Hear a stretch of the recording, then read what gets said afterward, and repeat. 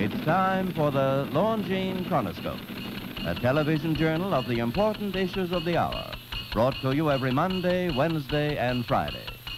A presentation of the Longines Whitnor Watch Company, maker of Longines, the world's most honored watch, and Whitnor, distinguished companion to the world-honored Longines. Good evening. This is Frank Knight. May I introduce our co-editors for this edition of the Longines Chronoscope? Mr. William Bradford Huie, editor of the American Mercury, and Mr. Henry Hazlitt, contributing editor of Newsweek magazine.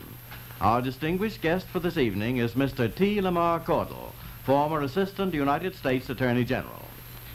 Well, Mr. Caudle, now that you're back in private life and done with being a bureaucrat, perhaps you can tell us something about the pressures that were brought on you when you were Assistant Attorney General.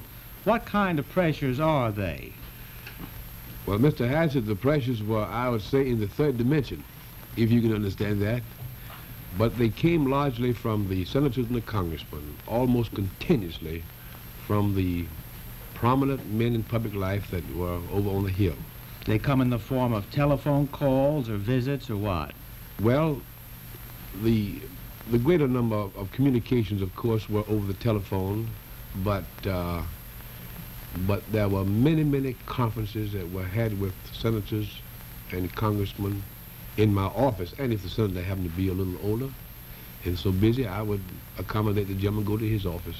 What would be a typical request? A typical request? Well, would tax cases, for example, be involved? Oh, yes. When I was in the tax division, tax case would be involved. I remember one which troubled me a great deal. One of the very beloved, one of the most beloved men in America. I surely do love him, and I have quoted him so many times. That was the vice president when they called me about an old friend of his down in Louisville. He wanted a favor from you, sir? Well, sir, he was concerned about the illness of this fella. And I told him that everybody who came to see me about tax cases was sick or something. They were sick, something was wrong with them.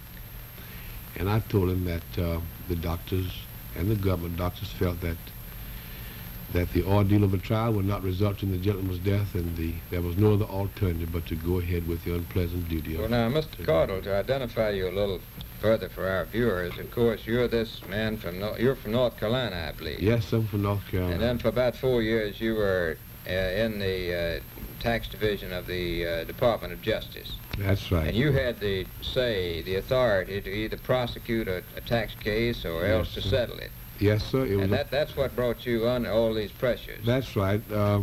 Unfortunately, you can't delegate this power to another unless in your absence. And you really have to stand up. Then all these committees got after you, and then the president himself hauled off and fired you, didn't he? Yes, sir. He really broke loose on me. He well, sure did. I thought that Truman had a reputation of sticking by everybody. All his good friends. You were one of his good friends. I sure thought so. I tell you, he broke the legend though when he knocked me out. What's your theory as to why the president singled you out and gave you the boot in such a fashion? Well, it would take too long to go into my theories. Well, our viewers, of course, know you as one of these mink men. Your wife at least got out of Washington with a mink coat, didn't she? Well, she got out of one that was paid for. That was one thing that she paid for it. I helped her the last part, though. I see. And it was, well, did that mink coat have anything to do with it? I don't believe it did. Mrs. Truman has a mink coat, and I reckon mother who has wanted one for so long, and she argued that it would last for 10 years, to be renovated just once a year, that it was all right. I told her it was something to get me into trouble if she bought it. What specifically were you charged with whenever you were fired? Well, outside activities. I've been trying to find out, Mr. Huie, what the outside activities were. Does that just mean doing favors for your friends? I don't know. It's one of those things that the president did not tell the Attorney General, Mr. McGrath. I tried to find out. I've been trying to find out what these outside activities were. Well, Mr. Caudle, you were... So I really don't know. At the end of one of the committee hearings, the chairman of a subcommittee, Congressman King, a year ago, asserted that you had been recreant to your trust and had done irreparable damage to the government. Now, what is your comment on that statement? Yeah, he said I had done a disservice to my government. And I say to you, Mr. Hazlitt, when Chairman Cecil King made that remark, he did a disservice to his government, and he did a disservice to the honorable people in that tax division. How many? And I didn't like that statement either. How many tax Nothing cases to do about it, in though. the 4 years you were in this tax position, sir? How many cases would you estimate that you handled? Approximately 16,000 civil cases. Probably 45% were compromised and settled, and approximately 2,500 income tax fraud cases. I see. Now, these cases, I'd like you to tell our viewers, you get calls from members of Congress during this period very often, didn't you? Oh, yes, sir. And those members of Congress, they wanted you to favorably consider their constituents, I assume. Yes, sir. They had. That's part of the system, isn't it? Oh, yes. They were. Strong representation had been made to these gentlemen. They were honorable in all of their relations with me. Some were very much convinced that I was about to do an injustice by indicting someone. And of course, I would try to convince the congressman that I had no other alternative because the facts were so strong that it just had to be done. Well, I'd like to take up one specific case. Let's take the case of the Kansas City vote frauds. Right. Now, you were in on that for a while. That's Were right. you called in by anybody, or did you step in by yourself?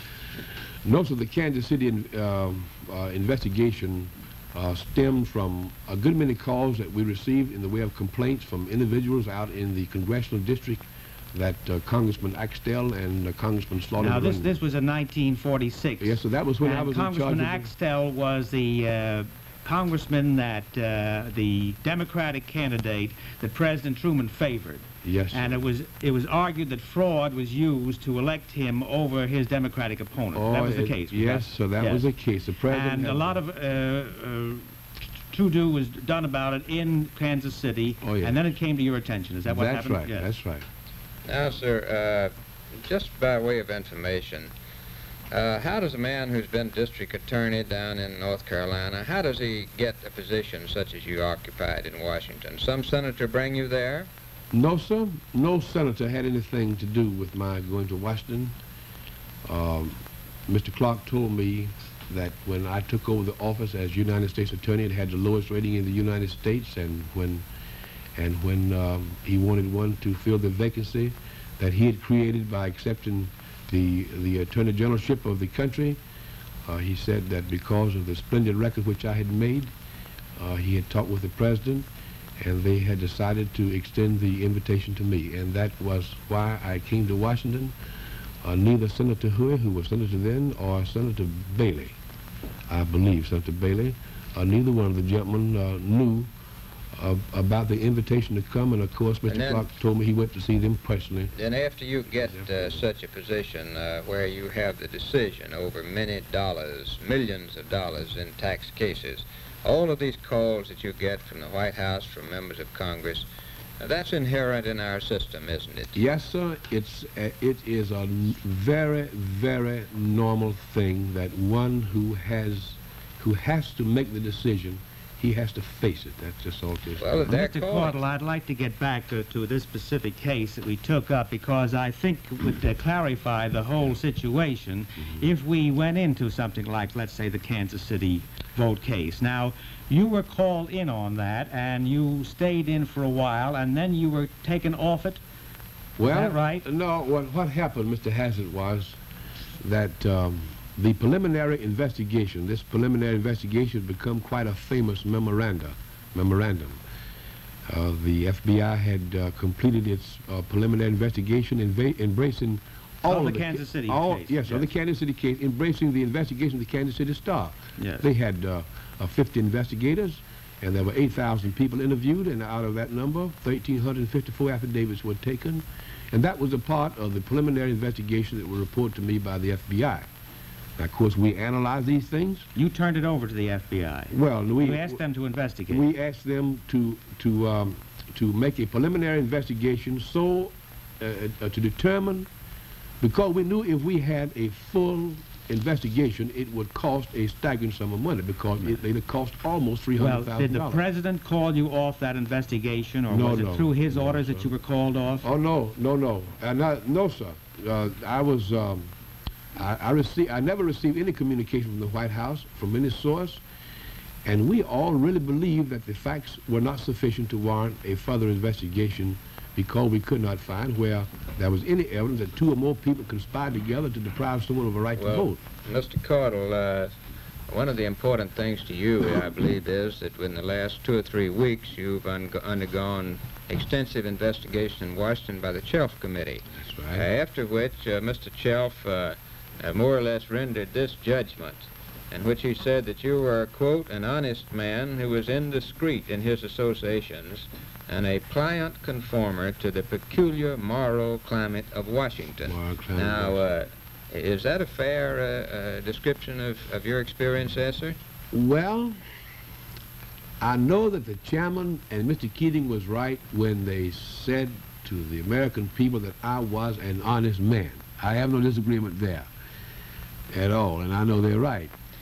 Now, they spoke of the peculiar moral climate of Washington. Is it peculiar? It is the most peculiar. I think they were right there. It's the most peculiar moral climate you'll find any city in the world. Everybody who gets off at Union Station, off a bus, or when he parks his car, or comes in from the National Airport, he goes to Washington for something. And he's disappointed if he does not take it home with him. I see.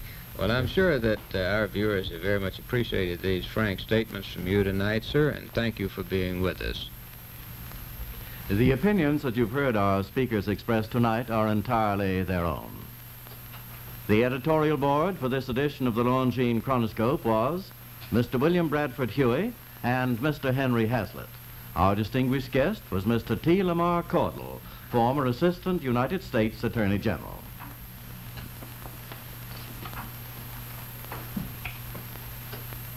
A watchmaker such as Longines recalls that Christopher Columbus made his great voyages before the watch was invented.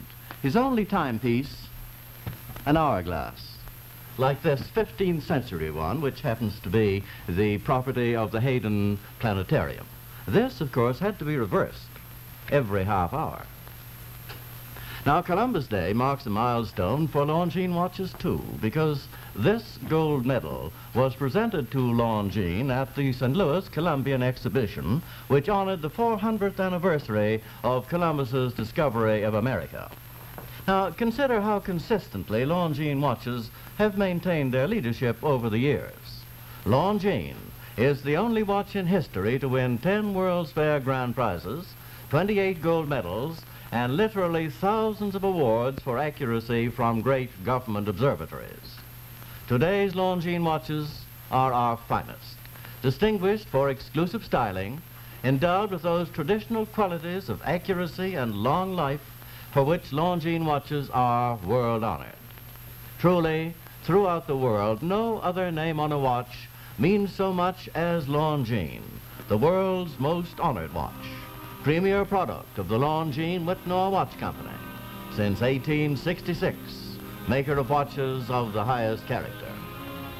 We invite you to join us every Monday, Wednesday, and Friday evening at this same time for the Longines Chronoscope, a television journal of the important issues of the hour, broadcast on behalf of Longines, the world's most honored watch, and Whitnall, distinguished companion to the world-honored Longines. This is Frank Knight, reminding you that on Election Day, you're the most important person in the country.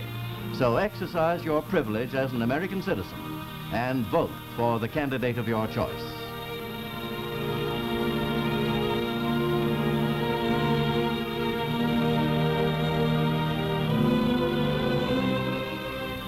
Now Tuesday nights, Leave It to Larry on the CBS television network.